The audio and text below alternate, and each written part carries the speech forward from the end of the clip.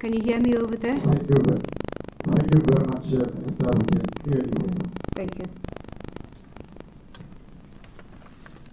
DG, I guess we can get underway now.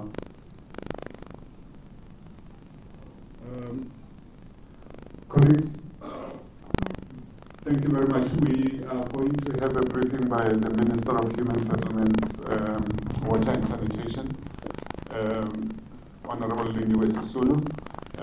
Obviously, she's got a whole team with her here in Cape Town, but we also are supported by another full team in Pretoria, led by the Acting DG of Water and Sanitation, as well as other officials.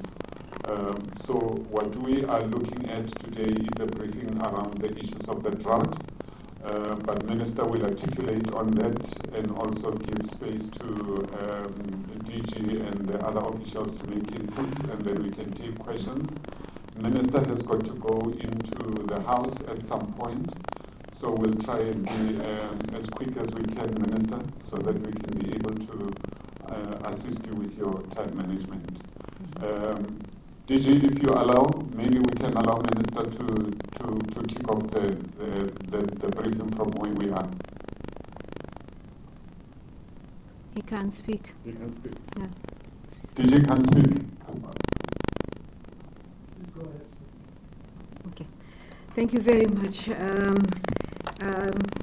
Ladies and gentlemen of the media, last week we met at the CSIR, and most of you were represented there in one form, and we launched our master plan for water and sanitation.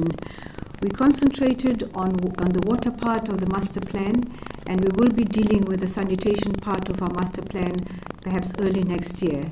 And the reason why we concentrated on the water section of the master plan is because, as you can see, we have a clear and present problem with the fact that the rains are going to come in late, and right now parts of the country are technically in a drought situation. Some of them have already been declared as drought areas, and some of them we are still dealing with them. The departments of water and sanitation and COCTA and other relevant departments like agriculture had a MINMAC, technical MINMAC, to deal with those matters that are pertinent to how we deal with the drought situation. But we are in an unfortunate situation, and we have to deal with it very expeditiously. So today we brought you, we called on you so that we can unveil our plan of action, which is the first phase, our plan of action after the master plan, concentrating on how we deal with the drought. And I'd like to thank you for responding to this invitation. And as the spokesperson has indicated, because I have to be in the House, by the time that we are answering some of the questions, those questions will be answered by the people who are over in Pretoria there, and some of the people that I have with me here. And I'd like to introduce the people that I have with me here. You know Sputnik, he's our spokesperson. At some point he takes over running of the ENCA and all other television stations, but when he's not masquerading in that capacity, he's my spokesperson. Next to me is the Acting DG of Human Settlements, and as you know that this is part of my responsibility, and he also participates in the MINMAX because Mayor of Makanda. He actually was the youngest mayor of in the country, and he caused quite a stir because his approach to things was quite radical. But I'm glad that we've caught up with him. He understands the space that we're dealing with, and he's able to assist us understand how municipalities work. Our responsibility as a national department is the responsibility of making sure that we are able to secure water enough for everybody and deal with all the major responsibilities that relate to that. However, the articulation of water from source to the individual households is the responsibility of municipalities, and this is why we are experiencing the prolonged turnaround strategies that we have right now. that we have right now in dealing with this, because the people who actually are providing the frontline support are municipalities. The prevailing drought conditions and water distribution uncertainty has necessitated that we convene, as I've indicated.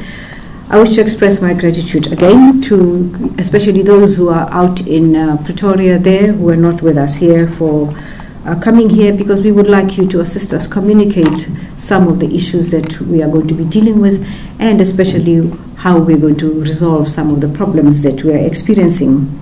Drought is a natural phenomenon. It is normal recurring feature of climate arising from the deficiency in precipitation over an extended period of time, usually a season or more.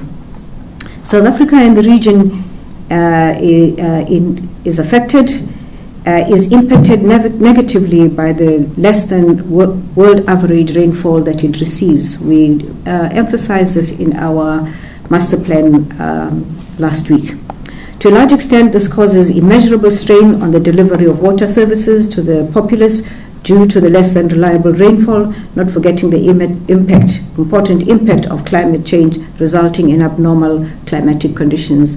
The first time we engaged with the society through yourselves, the media, we indicated to them that we are experiencing late rainfalls. We're expecting rainfalls in the late December, and because of that we called on the people of South Africa to use the water sparingly, because we knew that we had to carry the water further than we normally would because of the late rainfalls that we're going to experience.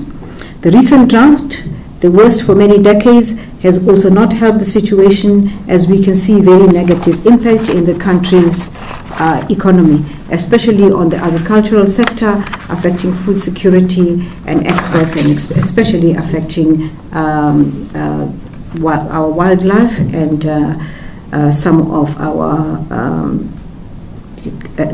cattle and whatever it is that we have in our agricultural sector. As a water and sanitation sector, we need to look at ways of providing services that we are responsible for. Recent droughts that devastated most parts of the country has highlighted the need for an elaborate facility that can be applied consistently to guide management of water supply and mitigation against risks due to drought. This is also to facilitate equitable water supply under normal conditions, while mitigating vulnerability by improving preparedness to cope with drought conditions such as we are undergoing right now. We have to be cognizant of the fact that no economy or community can thrive without good, toxic-free, reliable, secure water services. That's what we're responsible for, which is the bedrock of any livelihood. It is for this reason that we've always maintained that water should be everyone's business. South Africa remains a water-scarce country and water-wasting country as well. Water availability endangered by, amongst other factors, recurrent droughts driven by the climatic variation, inequalities in access of water. I want to underline that. Inequalities that continue in access to water and sanitation, and deteriorating water quality, and a very short supply and availability of skilled water engineers, scientists, hydrologists, geologists, and resource economists, etc. All of those skills which we need very badly to maintain the quality of water that we should have. Therefore, a social compact that seeks to build a critical mass of skills in the water sector will be facilitated as soon as possible. We need these skills. Drought is not purely a physical phenomenon that can be defined by the weather, but result when demands of water exceed the availability of water.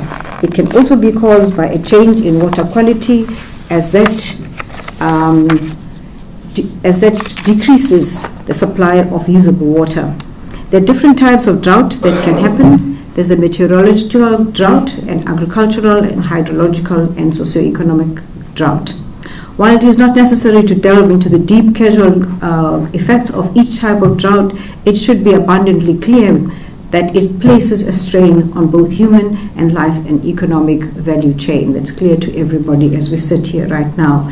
The recent drought since 2014, which has been carrying on since 2014, that devastated most of the parts of the country, has highlighted the need for a more elaborate facility that can be applied to consistently guide management of water supply and mitigation against risks due to drought. This is also to facilitate equitable water supply under normal conditions while mitigating vulnerability by improving preparedness to cope with drought conditions. However, the best way to mitigate our vulnerability is to save and preserve the little available resources that we have. We want to thank the media at this point for continuing that message consistently after we set it out at the first time. We need to save water. We are a water-scarce country.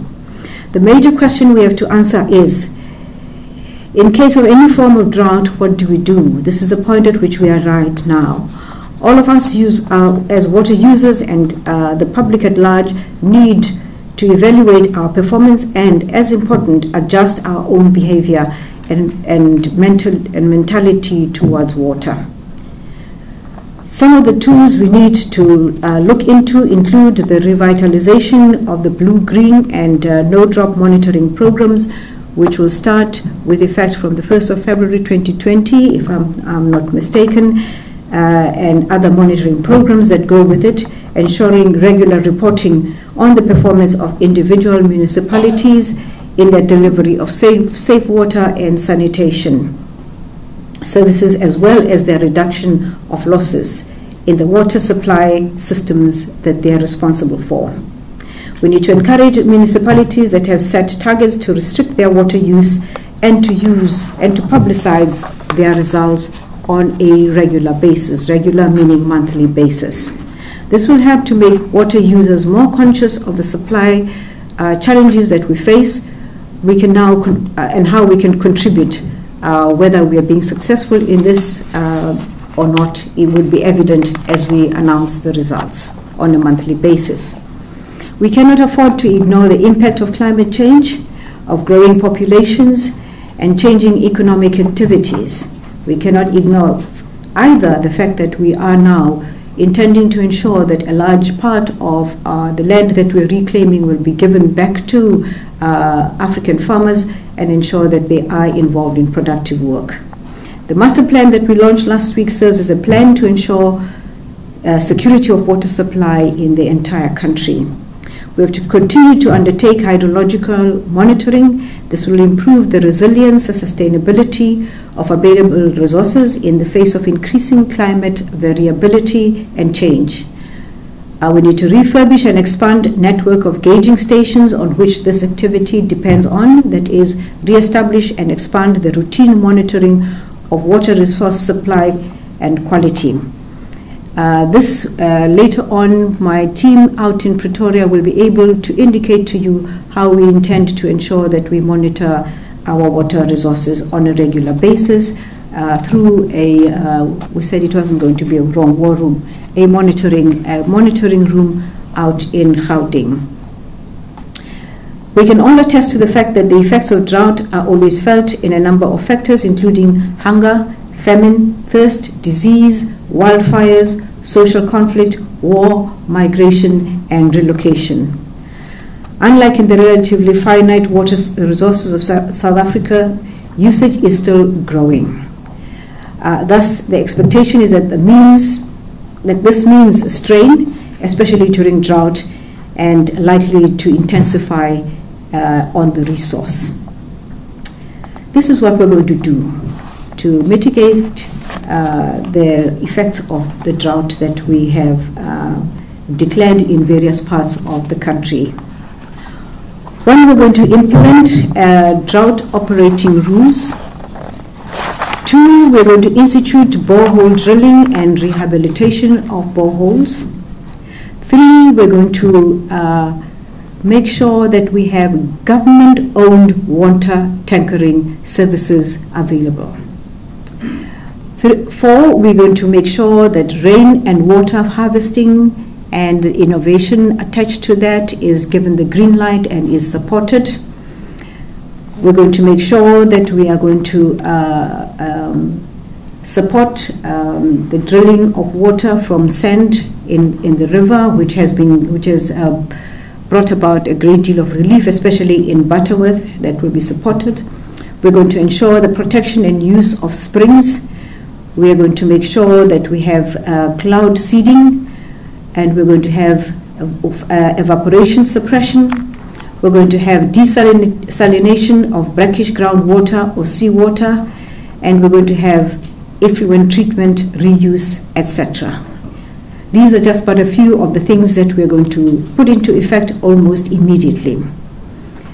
In the long term, we will implement measures to enhance water security against drought, and these will include water storage and transfer developments, water infrastructure like dams and conveyances and pipelines that are developed to redirect and redistribute water over time and space.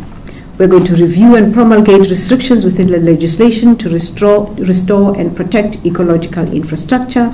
We're going to develop and integrate other sources of groundwater desalination where that is possible with the proper equipment and the right place to desalinate from. We're going to make sure that surface systems also are enhanced for water security. As we all know, that desalination remains an expensive form of water security, and only the coastal provinces will be able to benefit from desalination. We have had our attempt at desalination in the Western Cape, and this did not succeed for various reasons that we can get into when we do an answer question session. We at this point sought the advice of the World Bank, and the World Bank indicated to us that for the purpose that we wanted to use desalination, and the place that we chose to desalinate was not useful for us, and therefore we dropped that particular scheme. Other long-term measures to mitigate drought include monitoring systems, enabling policies, working maintenance, and etc. And as mentioned from time to time over the years, South Africa still has a higher water consumption per capita than the world average, and we've got to deal with that. And we've got to keep on sending a message to our people that we cannot afford to waste the water in the way that we do. To balance requirements and supply, South Africa will need to reduce water demand as well as increase supply for a growing population and economy in order to ensure that water security by 2040 is in line with what the NDP has has indicated it should be. This will be done, as we've indicated, by changing behavioral environment. And the media is invited here, please, to assist us to constantly educate our people so that we can change behavior and make sure that we can preserve the water that we have. We need to develop and implement water conservation and water demand strategies in all water sections. This will be done through public-private growth initiative projects. We also need to reduce average domestic consumption to 175 liters per person per day. And I think this is the normal international average of 175. I think in conditions of drought we might want to take this lower, but right now this is what we are wanting to implement, 175 liters per day per person. We need to optimize the water mix, which is currently strongly dominated by surface water. This will be done by increasing some groundwater use, like the reuse of effluent from wastewater treatment plants and water reclamation, as well as desalination and mine drainage and other ways that we have already mentioned. A very critical factor in reducing non-revenue water and water losses in all water service authorities to 15% below business as usual. This is a very critical one, and I will leave my officials to explain to you how we hope to do this. The new normal will and must include the use of technology in our very important agricultural sector. When we had when we were launching the master plan, we had the chairperson of the black agricultural sector, and she was complaining very bitterly that when we talk about water and providing support to farmers, we very often forget that black farmers are very much in need of some of the help that government is providing, and even more because they are just starting off as black farmers. So we will make sure that we prioritize those most in need. I'm encouraged by the interest of this sector to find not just new ways of doing things, but also being participants in finding lasting solutions to the issues of water scarcity. We must consider our use with our mind on the sustainability of resources for our future generations. Our children and our children's dependence on this generation depends on this generation to do the right thing. Use water sparingly, water wisely, to assure and ensure water security for the future. We will continue to be stringent in the application of the law and prescripts of the water use licenses as issued across the board, because anything less will be tantamount to a dereliction of our responsibility. This will lead to a great loss of social capital, where stakeholders and government are in sound partnership in each and every community. We will continue the critical joint effort and cooperation with departments of agriculture, rural development and land reform, with COPTA, with finance, together with our entities and water boards and irrigation boards and MISA and SALGA and so forth, to ensure that all-round compliance and support to one another brings out the best in each one of us. We have a number of provinces that are under stress, and I'll briefly go over these so that you have some understanding. The department has assessed drought conditions in each province around the country and came up with a number of short and medium and long-term interventions in these areas. The department also considered the level of groundwater in each of the affected areas within each province that we have assessed. The interventions are grouped based on specific themes. Some of these interventions are have already been implemented. One, in the Eastern Cape Province, there are dams that are below 10% of water, and these dams have been categorized as critical. There are drought relief programs that are being implemented in the province.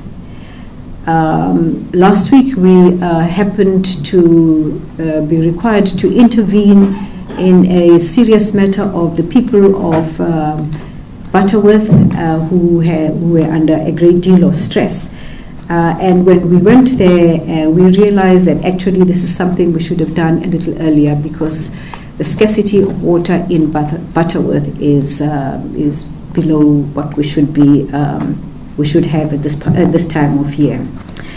Further in the Eastern Cape, we have Makanda, and to the west of Makanda, we're going to augment the water from boreholes that will be feeding Makanda.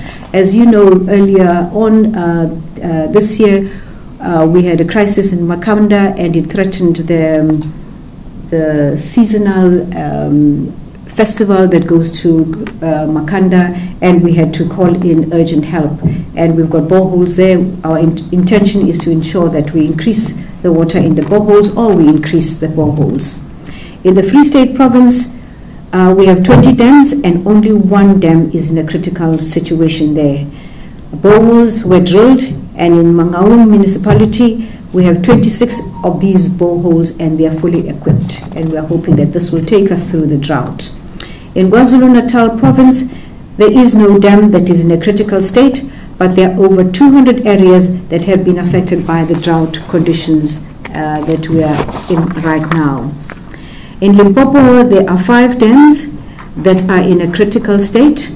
The Olifants River Water Development Project will bring water from Flag Boshielo Dam to Mogalakwena in order to assist us with this problem in Limpopo. In the Mpumalanga Province, there are 10 dams that are below 10% of water, and these dams are categorized as dams in a critical state. And this is what my officials will explain to you, what it is that we're doing about each one of these provinces that we've outlined, which have a critical level of water supply. In most parts of the Northern Cape Province, we rely on groundwater, and in the Northwest Province, we have 28 dams and 3 of these dams are in a critical state. In the Western Cape province, there are about 40 areas affected by drought. Some dams in the province are in a critical state, and we are doing something about that as well. Provinces and municipalities should continue their water conservation interventions, and in particular talking about municipalities in assessing the situation that we're in now. We have discovered that our municipalities are not always in a position, do not have necessary capacity to deal with what they need to deal with, which is provide water, reticulate the water, and make sure that our citizens have water at hand. We're therefore working together with SALGA, going to assist those municipalities in distress in various ways, as we've outlined here, and make sure that we are able to get over this particular period that we have. I'm glad to announce at this point that the Lesotho Highlands project, which had closed off the water for maintenance for over 2 periods, has now opened up the tunnel. The tunnel started running at the end of last month, and we expect that by the end of this week it will be flowing into the Vaal River, which supplies water to 4 provinces. That will come as a great relief to us, but it was necessary for us to close off the tunnel, because every 10 years we are required to do maintenance work. That caused us a great deal of difficulty, but that is behind us now. Ladies and gentlemen, I'd like to end here, and so that we are able to deal with some of the issues that the officials will be dealing with while I run off, to make sure that I press my button on the right place to ensure that we have the resources that we need in this country. In closing, we'll be using various technologies in combination with current strategies, as we've outlined in our master plan last week. We're working together with Rand Water, which gives us a specialized product, providing new technologies that will help us ensure security of water supply and also track water supply. At the Rand Water, we expect that we will be establishing our national offices to ensure that we are able to monitor our water. During the launch of the master plan in the CSIR, we saw a number of new technologies that were being displayed in the exhibition, and we believe that these are very important steps in finding innovative methods of augmenting the water that we have. And as we went around, we were very impressed with the level of technology that South Africans have taken on. We will be using some of these technologies to ensure that we are able to provide those areas in distress with sufficient water. However, when it comes to short-term intervention, restriction rules have proven to work best, and as it responds by reducing depletion of strained resources. Quick water mix installations like groundwater and tankering are not best as much as they are the preferred by local municipalities.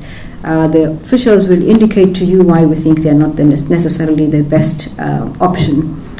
This is because they are also affected by drought conditions. Where they get the water is affected by drought conditions, but there are also other matters that we are trying to cut down on, where we have officials who are working for government running tankers for government and charging for water.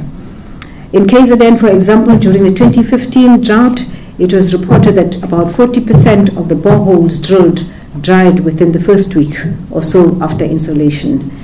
This has also happened in various parts of the Eastern Cape, where we've had assistance and we have dug boreholes. Very soon thereafter, the water has been used up.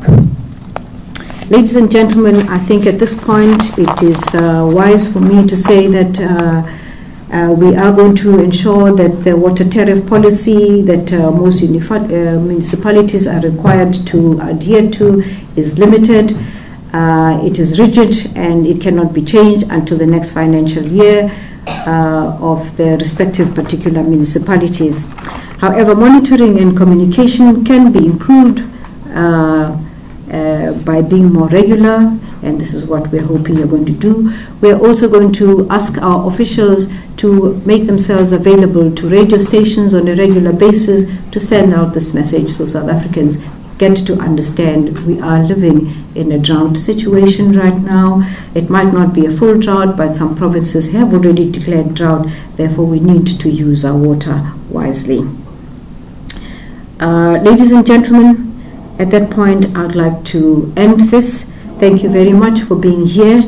The message we want to send out to our people is we are aware of the distress that is being caused by lack of water. We are working on it, and what we've outlined is what we're going to do to make sure that we are providing each one of you with the level of water that you need on a daily basis. Thank you very much. Thank you very much, Minister. And, I would suggest, Minister, maybe before you leave, there could be particular questions that the media would like to address to you directly before we then are left with the officials for them to take the rest of the matters. Shall we have the first round very quickly? I've got one. Is it only one question? Anyone in Pretoria? There is one in Pretoria that I see. Okay, shall we take these two first? Thank you, Minister Lindiwe Sisulu from Business Day. Are there any areas where there are no solutions? No. There's no groundwater, water can't be transferred, and people will just have no water? No. There aren't any on our radar screen where it is not possible for us to put out the necessary supply of water. As I indicated when we had the master plan launch last week, we had an exhibition of innovations by South Africans on how we can harvest water from fog, on how we can harvest water from sand, and various other ways in which it is possible for us to provide that particular water. So where there is no river, there are no boreholes, we have innovation that we're able to utilize. So to the extent that it is possible for us, with the resources that we have, we would like to assure everybody that we will have enough water within the limits per day, per person, to last us through the summer and until the rains come. And what we will be doing between now and when the rains come is to put together the construction unit that we have, supported by those students that we had trained for the water leaks and the National Rapid Response Team, to ensure that we can clean out the dams. Some of our dams are full of silt, which is sand, and by the time we have the rains, that silt will act as a sponge and take up most of the water. So we will be spending a lot of our time cleaning out some of the dams that need cleaning out. But we can assure our people that we are working round the clock to provide them with the necessary minimum water that they require. A question from Peter.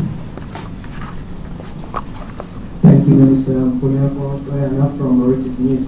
The Parliament has previously said that we'll be looking at sections of the National Environmental Management Act to declare some areas of the country as sort of strategic water resource areas. What progress is that kind of process in, and are you able to tell us which areas specifically you're looking at for your project? Okay. That question I'd like to refer to our officials. As I indicated to you, they spent 2 days at a MINMEC, and that MINMEC involved COCTA, our department, and Agriculture Department, Land and Agriculture Department, and Environmental Affairs, so that they are in a better position to give the report of that particular MINMEC, which would have touched on the area that you're talking about now. With your permission, I will refer that to the officials who will come in after I have left this place. Is that okay for you? Is that okay for you? The gentleman who asked the question. I guess. Yeah. I guess it's okay, Minister. Do we have any other questions for the Minister before she departs, and then we can ask the officials? Gululego, can you nod that it's okay for you? Yes, Minister, I'm nodding. Thank you. Thank you.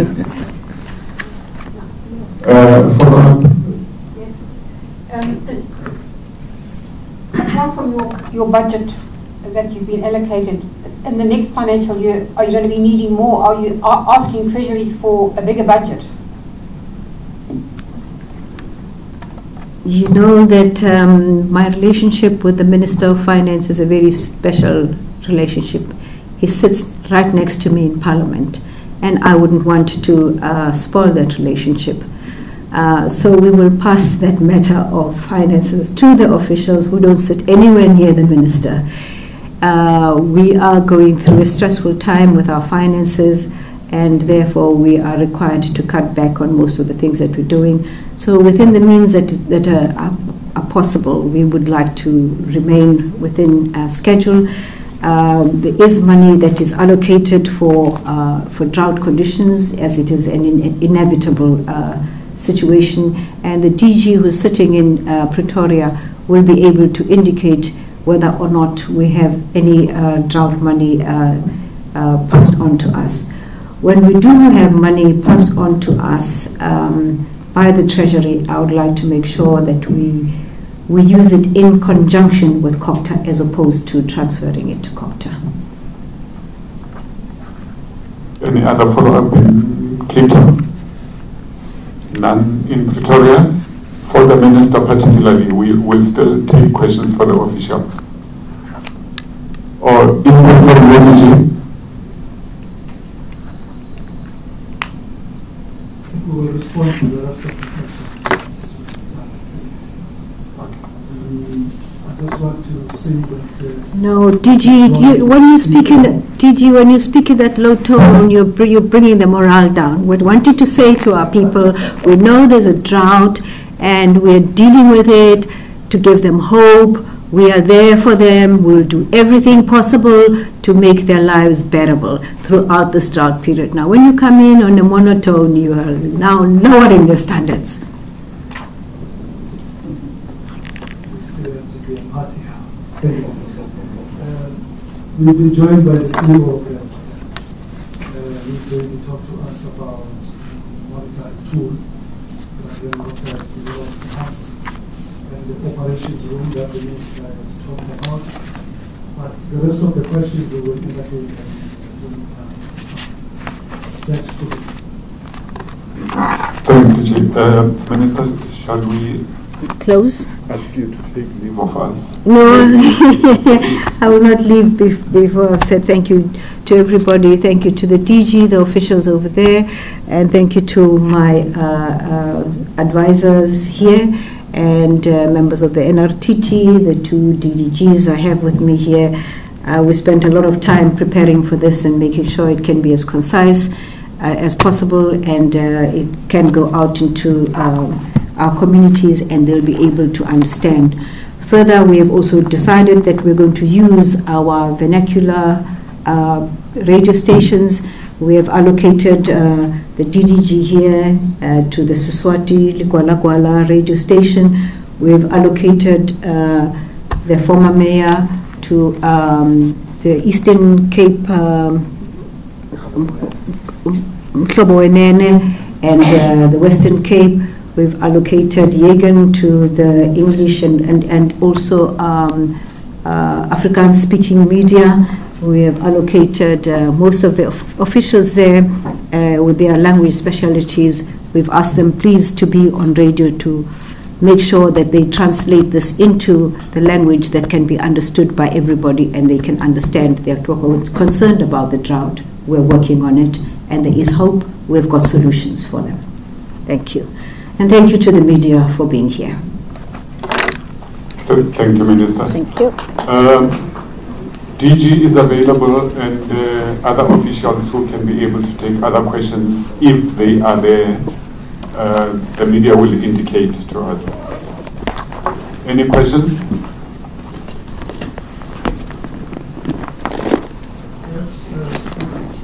Yes, DG.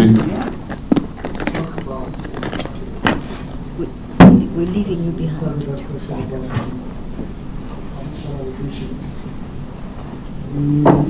think